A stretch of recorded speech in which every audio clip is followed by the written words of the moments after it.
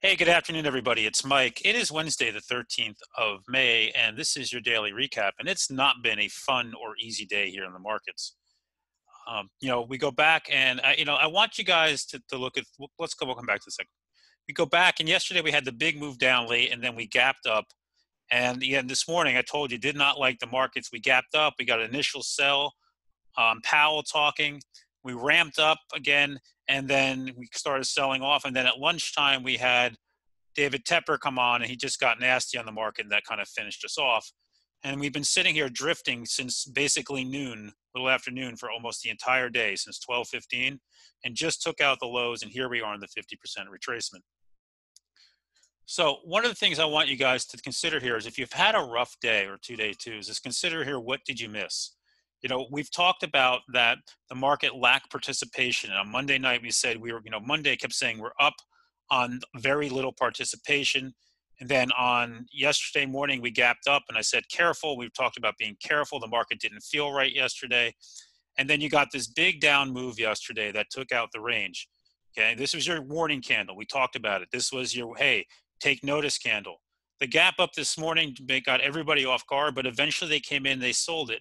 And what we've done is we went from the top of the range, which is just above the 61.8% retracement, right at the 294 level, all the way now to the bottom in the 50% retracement at this 278.67. We're just pennies off of it. So we've done it in 2 days.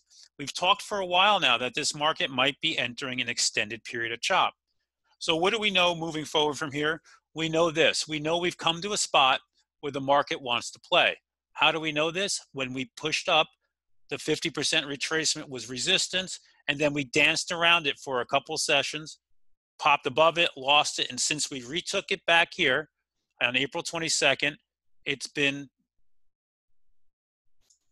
support every time we came into it.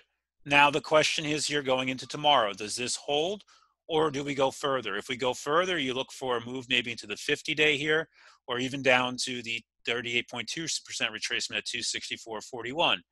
Right now, we just don't know. If this holds, then you look to play your favorite names and to pick them back up for the top of the channel, right? Volume today is elevated.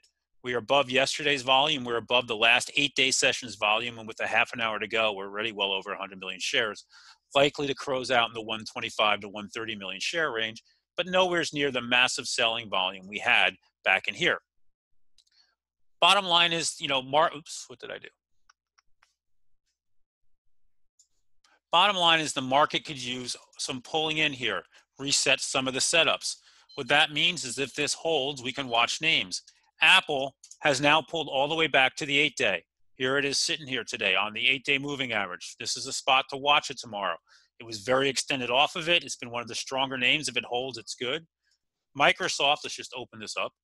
Microsoft was weaker today, pulled all the way to the 21-day. Again, if you like this name, and I still do long term, this is a good place to start looking at it. Other names that have been strong, NVIDIA in this pullback here, right? Pulled back all the way into the 8-day, just below it and held. Again, was extended at all-time highs, has earnings next week. Ultimately held the breakout, held this little breakout area, so still strong. AMD, another name they've loved, not holding in good here, right? This is a name to be a little bit more cautious with. As much as they loved this name on Monday, they've engulfed this whole range now in 2 days, and we broke the 21-day. Maybe we want. I would love it to come down and test the 50-day and see how it reacts. Get outside of tech, you have names like Walmart acting very strong. Briefly pushed into that gap today before pulling out, trying to go.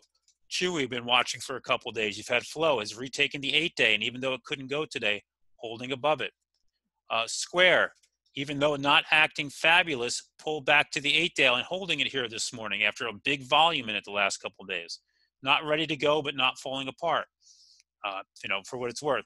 Today I lost a little bit of money on a few Square calls. I made most of my money on Apple calls and trading with TZA, the IWM short.